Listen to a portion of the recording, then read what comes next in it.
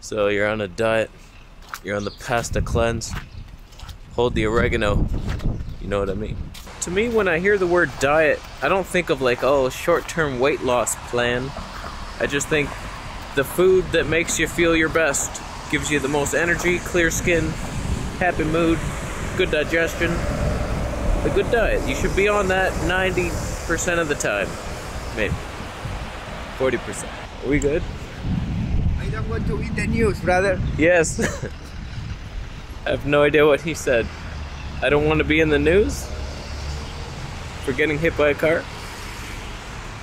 Me neither. Am I the only one that when somebody says something and I don't fully understand it, I'm just like, yeah, and just go along like a jackass monkey? So along my health journey, I've had many different varying levels of discipline. Sometimes where I'm just strict, 100%, no cheats. And then other times I relax a little bit. And if I'm being honest with you, I usually feel better when I relax a bit and have a cheat day here and there. Or cheat every single day with a little bit. You know how many times I've been 100% raw in the winter and then I cheat with a potato meal and then I just, I feel so much better. Like more energy, I feel better. Cheat meals are fantastic. I think being 100% anything is just wrong. It's not even healthy, even if you think it is. So we discuss it today, my friend. And let me encourage you to eat donkey meat deep fried in lard sauce. You should. I'll try to help you. So if you're 100% raw vegan, you're scared to eat a potato, you're just a jackass. Bigfoot would laugh at you. He's out there. Someone leaves a potato on his nest. You think he's not gonna eat it? Of course he's gonna eat it. There's so much ice, it's like lakes on the sidewalk. Thankfully I have dry technology boots. I think 100% anything diet, not the way to go. If you're 100% vegan, you're a geek. If you're 100% carnivore, you're a freak. It's like, unless you're like so allergic that you can't handle anything and you feel amazing eating your restrictive diet, okay. Thumbs up to you. It's all about, the name of the game is feeling good. And I myself, I was getting strict there in Thailand on the raw meat autogenous way. And it's just, I wasn't enjoying myself. I wasn't even feeling good. It's like I was getting no energy from the meat. I think it's just so much harder to digest raw meat that I wasn't liberating any energy from it. I'm getting gassy. I'm just like, I'm not even feeling good. Oh, it's 100% raw. It's perfect though. It's the ultimate way, not my body. So when I came back to Toronto, I started eating some raw meat again. And it's even worse because it's cold here. And the room temperature is not even warming the meat up, so I'm eating cold raw meat. I'm not even feeling good. Zero eye contact. That should have been a special moment between us. So I started cheating a little bit. Just cooking some food. I cooked my lamb. I fried it in ghee. It was fantastic. It was good. And then I cheated a little more, because I've been on no salt.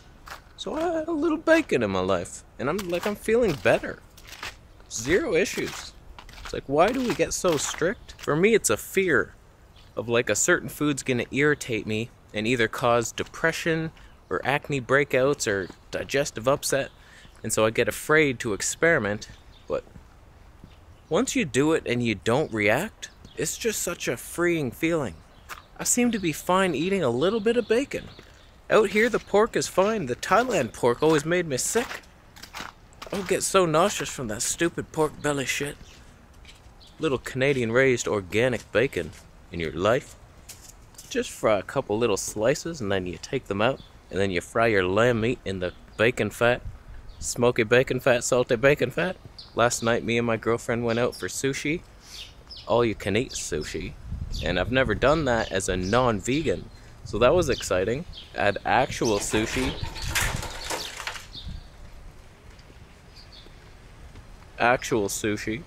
White fin tuna. That's not what it's called. But I had those flying fish roe eggs things on sushi. White rice I was eating. Chicken teriyaki out the yin yang. Beef ribs, short ribs. Not even long ones. There was a joke in there somewhere. There's the glorious CN Tower, my friends. We're approaching it. Toronto winter is upon us. The downtown core. That's where babies are born. So it's just interesting to me that eating seemingly... how many quotes has that been so far? Seemingly unhealthier food. Less healthy food is better for you because it uplifts your mind. You get so happy eating it and it's so exciting. That overrides whatever bowel nightmares you're about to experience. What's up, buddy? Be in the video? No? Yep. That was awkward. I don't know if he was smoking or pooing. One, maybe both. Just do it all. But I notice it time and time again. Like the potatoes on the 100% raw. If you're a 100% raw Nazi, you think any cooked food is poison, yet you eat it, you feel better. Oh, you just stopped detox. I almost quoted it. I changed it to a fairy wave. That's what these people say. You just stopped detox. You halted it completely. Potatoes were so toxic. You were like, your body's like, oh, I'm in Chernobyl now. Shut down everything. Make him feel good for some reason. Because detox stopped. You're a loser. Got windy all of a sudden. What happened? I got some comments a little while ago. You just need to detox more. And I was like, what, the 21-day water fast wasn't enough for you? Followed by a 7-day juice fast? That wasn't doing it? Like, cleanse thyself to your ass. Building yourself back up with organic bacon fatty acids is just as important as cleaning house. Just as important. So I encourage you to ease up on your strictness today, or maybe tomorrow. If you got your meal planned out already, you're eating dinner right now, you can't mess with that. You add something to that meal, you're dead. So if you're 100% raw, go eat some cooked food today or tomorrow. If you're a vegan, go eat a dinosaur meat. Go fry up a dinosaur bone. If you're 100% carnivore, dare you cheat with a piece of fruit, a lemon. Lucky you. Look at you. Getting to eat a lemon. You're so lucky. Count your blessings each day, my friend, and you will get more of those lemons in your life. If you're anti-salt, have a little processed something that has a little sea salt in there. Just have a little fun in your life. It's important. Food should be fun sometimes. And then get back on track to whatever you feel best on. That's the key to success in the mind and the body. Don't forget that mind. It likes to have fun in your mouth. Make it happen.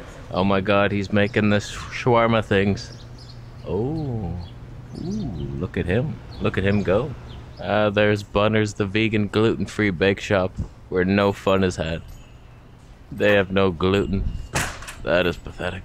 Gluten-free, organic, vegetarian. What do you serve? Ice? What do you serve? Just lettuce and beans? You bean bitch. I tell you, the vegan invasion is real. It's everywhere in Toronto, especially like the health food stores. Every aisle is like, this is vegan, we promise. It's gluten-free. It's like, that's not a good thing. It's not even a good thing anymore. It's like, oh, these are wheat sausages. It's a sad day, my friends. That's what I'm talking about. That's Bacon Nation right there. Canadian Bacon Nation. I like this store for bone broth. I bought some up the street. It was like $8.99 for 600 mils.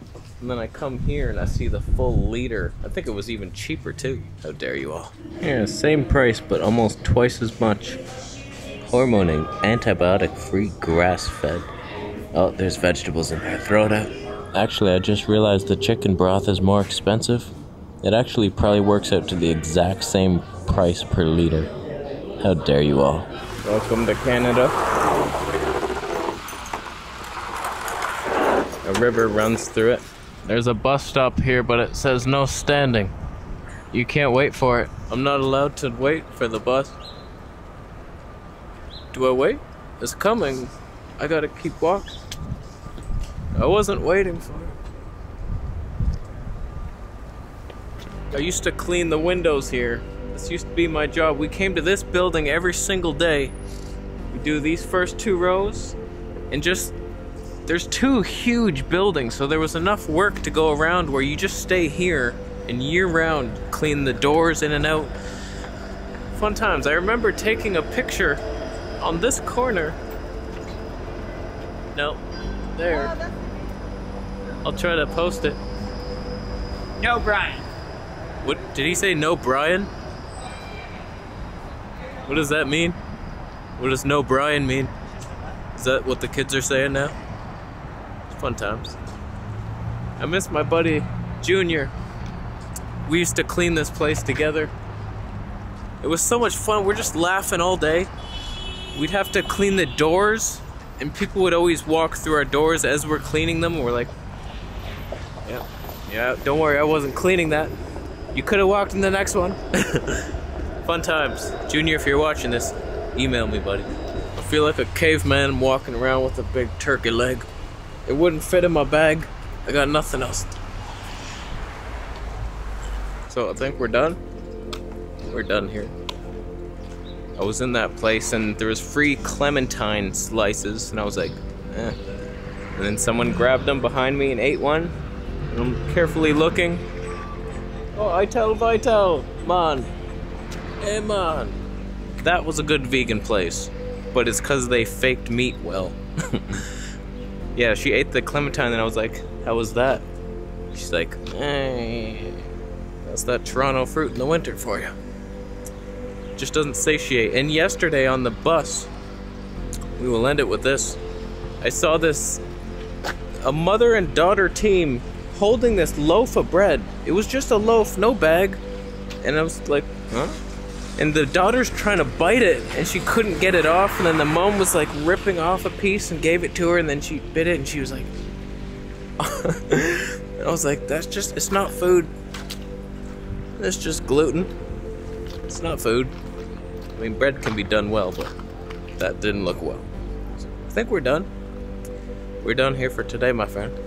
Thank you so much for watching the video. Consider giving it a thumbs up if you liked. Thumbs down if you're gonna cheat with the donkey fried meatloaf over pasta, rice pasta. But then you're gonna add a gluten sauce. You eat gluten-free pasta, but you add gluten sauce. Why did that scare me? There's zero possibility of that car hitting me. There's like 15, 20 feet of snow between us. I would have heard it coming. We're done. Thank you for watching the video today. Sign up to the monthly Patreon Q&As if you have a question, because I can't get to them unless they're there. Subscribe for more videos and see you.